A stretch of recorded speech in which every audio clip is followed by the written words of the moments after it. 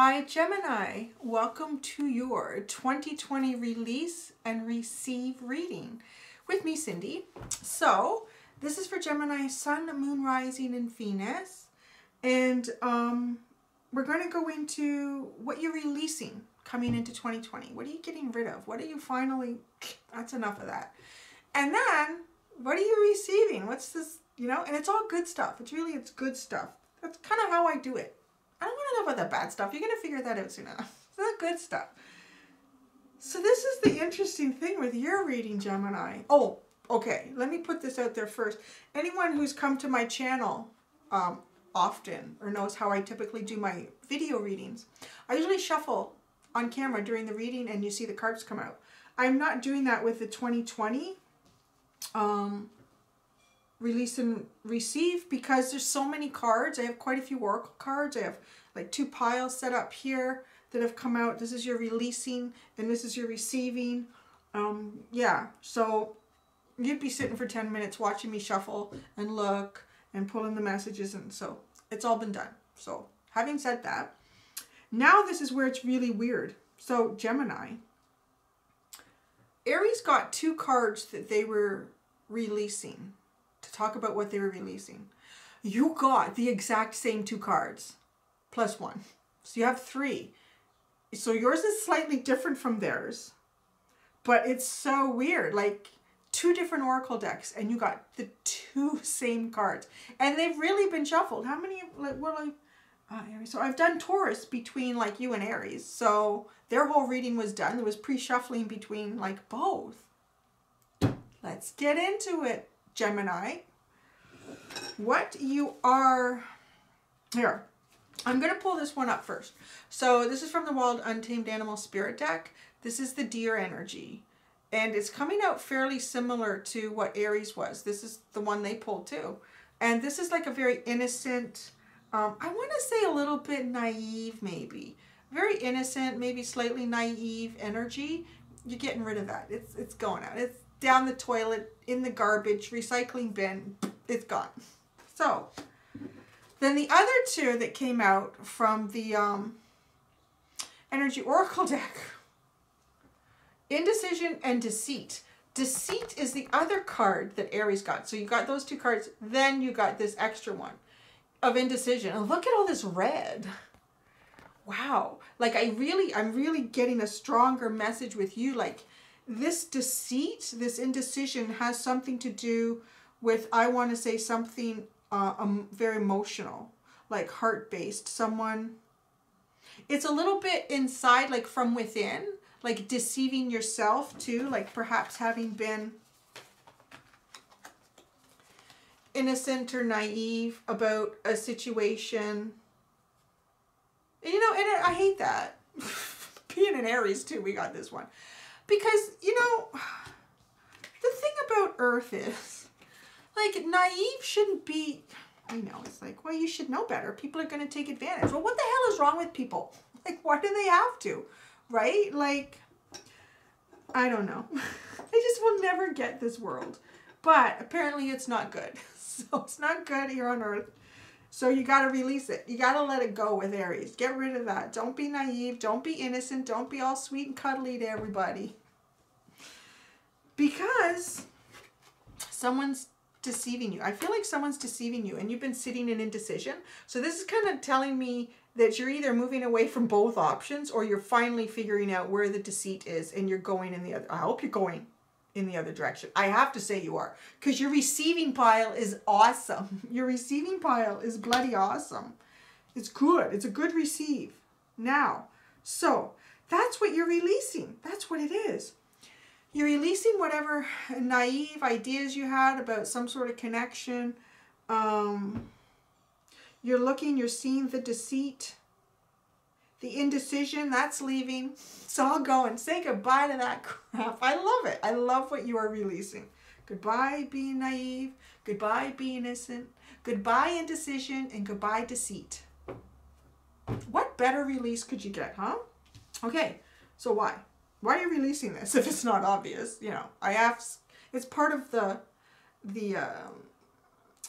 the layout that I have? Like, that's the question. I have to ask it. It's kind of obvious with what you got. So, you had 3 tarot cards come out. You had one from the Tarot de la Nuit, the Page of Swords. I want to say that this page has finally figured it out, baby. This page has finally seen the truth. This page is finally starting to see the truth. This page has probably been watching and thinking and analyzing, maybe spying, I don't know, checking out social media, whatever you're doing. But watching.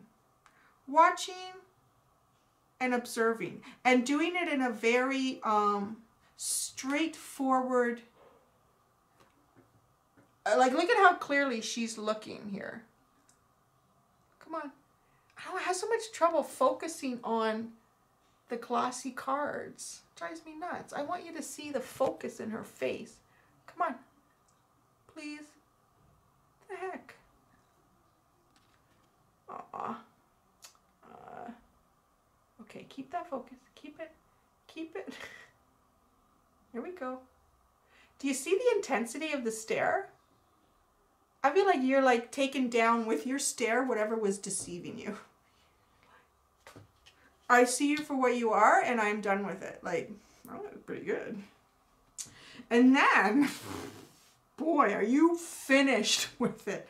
Then from my Shadowscape Tarot, you got 2 cards. You got the 7 of Swords and the Knight of Swords. You were cutting shit out.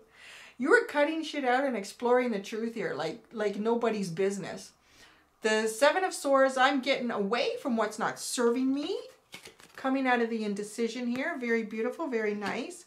I'm coming out of that indecision. I know what I need to exit. And the Knight of Swords, I know what I need to go forward in my truth with.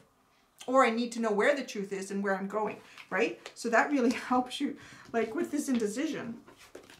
Which way are you going? Well, I'm not going this way because that's what I need to get away from. And this is my truth, so I'm going that way. Beautiful, beautiful. So that's the reason. Those cards are the reason that you are leaving that crap behind. Like I said, in the garbage, down the toilet, recycling bin, organic bin, whatever bin you got, it's going out there. Bye-bye. So long. Farewell. I love this reading for you. All right. Next. So then I want to explore the energy surrounding this release. Like, what's sort of really pushing this, motivating it? Now, the masculine, the divine masculine energy you got is the Green Man, Abundance, and Helios cycles. And boy, is that the catalyst for, because wait till you see you're receiving. It's like, yes. So, it's time for abundance is what Gemini is saying. It is time for abundance. I am done with the cycles. Oh no, I am done with this cycle. I'm moving into a new thing. If you're done with cycles, that's kind of like the end. I guess that's like, may you rest in peace. I don't see that in this reading for you. Not at all. Okay. So abundance, the Green Man, this is almost like the Midas touch, this guy. Everything he touched grows and flourishes. It's like, I know my energy is good. The energy that I've been involved with is bad. I am getting rid of that so that I can have abundance and growth that I know that I'm naturally able to produce. And I'm making a brand new cycle for me.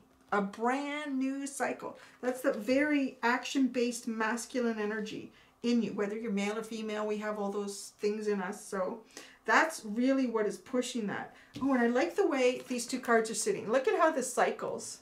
Helios is going right towards the Green Man. I'm going right to where I'm pushing this cycle. I'm going right into my abundance, baby. Right into my abundance. Oh, I didn't turn this other light on. Is that better?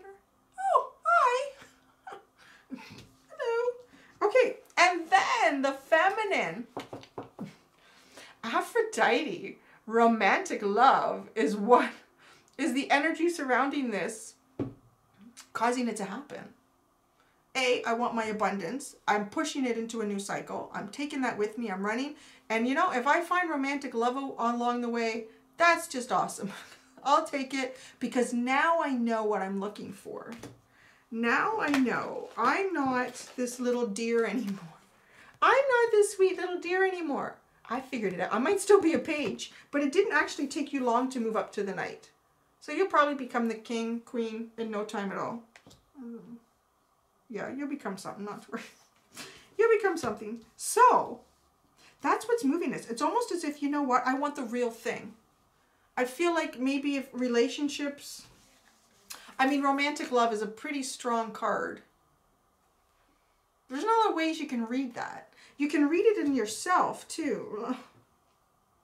Yeah, kind of read it into yourself, like love for yourself. Romantic love is one of those loves that's pretty specific, right? So I don't know if you can apply it to a job. I guess you could if that's the romance of your life is your job, maybe.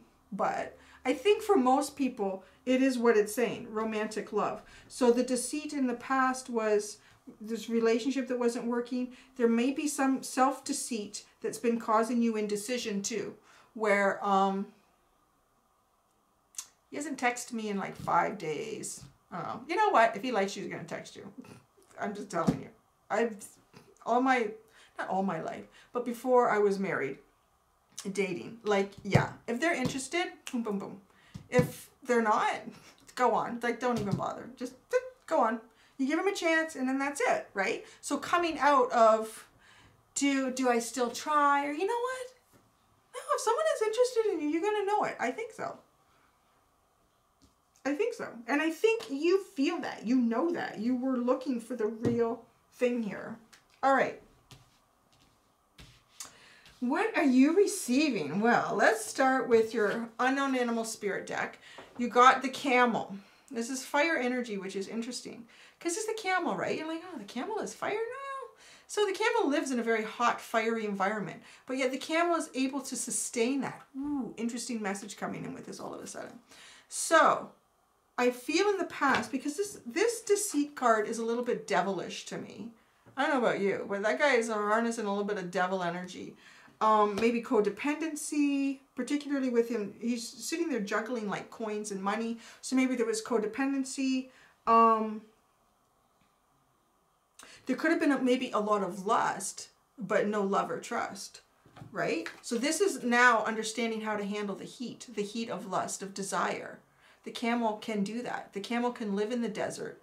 The camel is okay. The camel keeps its balance and harmony even while it's in the desert because it's got all that moisture locked away. And I think it's fat cells in the humps. And then when it's cool at night, that's okay too. The camel can handle that as easy peasy, man. So it's almost like I have learned a lot. You know, Gemini, you've learned a lot going through these cycles. Deceit, self-deceit, deceit from others. Really, any deceit from others is kind of we set ourselves up for it, I would think, though. Really, probably setting ourselves up for it. And again, it comes down to welcome to Earth. Don't be naive. People will take advantage. I don't think they mean to take advantage. I don't know. I'm still trying to figure out this planet. Okay, rest and rejuvenate. And victory are your two energy oracle cards. You are going to have a good time just even, you know, recovering from what may have depleted you, energies that may have been sucking the life out of you, and victory. What it is you're looking for, this abundance and this romantic love, yeah, I think you're going to have victory in that. I do, actually. I do, because you have some good cards coming.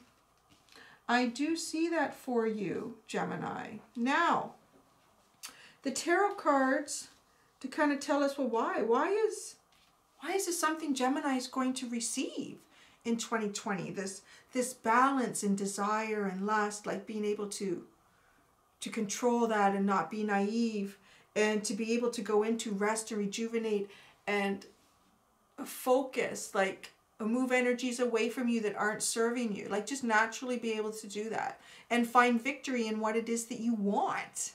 What a great card to pull out for what you're going to receive in 2020. Victory.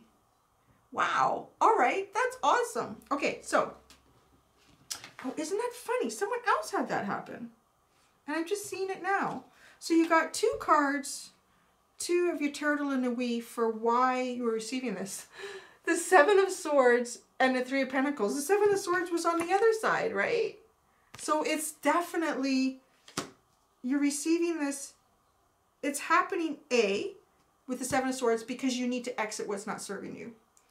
And then you're receiving kind of like the opposite of what you're releasing because you are exiting what's not serving you. How amazing is that? That's amazing. And the Three of Pentacles putting you right in to collaborating, working better, like playing well with others. Sounds like a report card. Okay, Gemini did not play well with others. They were too lusty and they let their desires get the better of them. But now they've moved away from relationships and friendships that do not serve them in the playground. And now they're playing well with others. There you go. That's pretty good. It is. With this Three of Pentacles in this deck, though, it reminds me of collaboration more with spirit, mind, soul. Like it's a connection here because she's pulling this out of the book. It's very mystical, beautiful. Deeper self. And I feel like you get that through this rest and rejuvenation. Being able to really ground yourself and identify your energies and what energies you want coming towards you or not. Then the other tarot deck, the Shadowscape, you got the Sun and the Wheel of Fortune for why you are receiving victory and balance and harmony and rest and rejuvenation. Wish fulfillment, happiness, the end of the rainbow, brought to you today by the universe, meant for you to come in. Like it's almost as if what's coming to you in 2020 is meant to come to you. And maybe it should have come a couple years ago. But you were in stuff that wasn't serving you. It wasn't the right energy. You couldn't receive it in that energy. Because look, we have it twice on either side of why you're releasing and why you're receiving is because of the Seven of Swords. Because you're finally looking at what you need to move yourself away from. What's not serving you. Maybe it's an obligation or a commitment, but hey, if it's not, if it's serving you in such a, disserving you in such a way that it is preventing destined stuff to come towards you, yeah, you need to get out of it, right? And there you go, the Seven of Swords. So you're creating that energy to allow it to come in now. So the masculine energies around this receiving.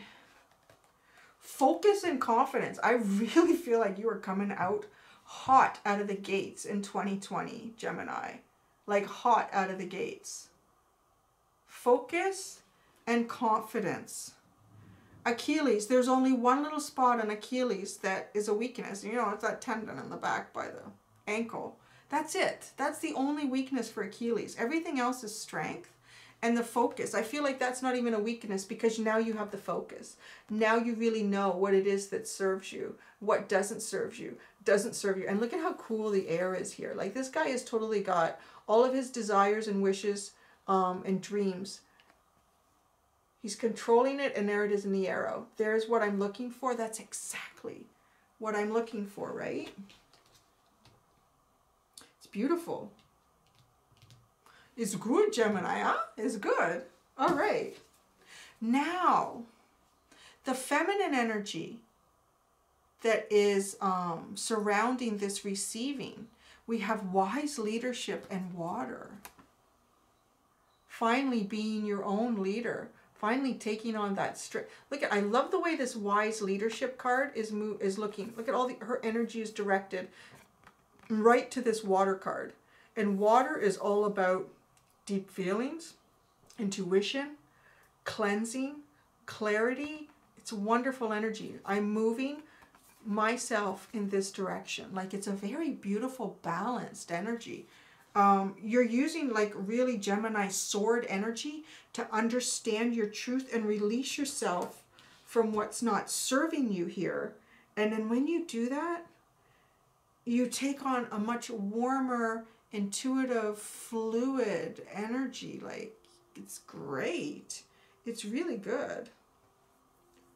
The Sun can also be like a partnership choice. So you might be getting, I mean, you're getting victory in what you're hoping for. You're getting victory. How that comes to each one of you is going to be a little bit different, right? In terms of what you want in that victory. But yeah, look at, I wanted to show you these two. The energy of these two, right?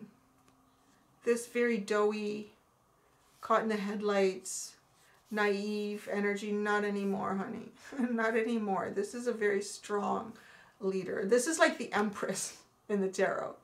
And this is like the Page of Cups, maybe. Maybe, right? And then this, she knows. But yet, I feel that this energy, this wise leadership is even stronger than this.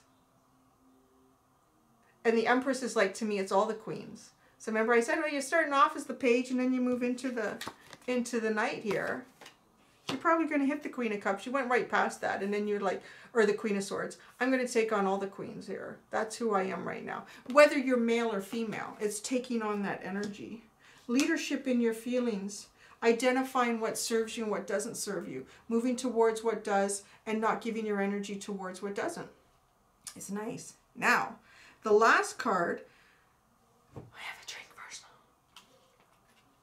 We're all thanking Aquarius for the last card because I wasn't going to include it in the spread, but Aquarius's reading was kind of heavy. It was actually, for the first one, it was a heavy. It got really good though, but what they were releasing was very big. I thought, you know, they kind of need an uplifting love. So we're all getting, because of them, a Journey of Love Oracle deck. And you guys got number 56. Dance of the Planets. So this is your final oracle card moving into 2020. So let's see what this says to you. What does this oracle bring to Gemini? The oracle brings a message. Pray that the planetary forces funnel blessings of grace and unconditional love, mercy, and joy to you now. That their movements through your life may happen in such a way that you can make the most of it. These are the times when big shifts are possible, supported by cosmic movements. So pray for grace and then enjoy the ride. Well, that's good. Yeah, because what's coming in? But the wheel here, because you've cleared the energy. Now it's able to come in. Really good karmic energy is now able to come in because you've finished some other karmic cycle that was heavy. Now the good is coming in. It's great, huh? Well, there you go, Gemini.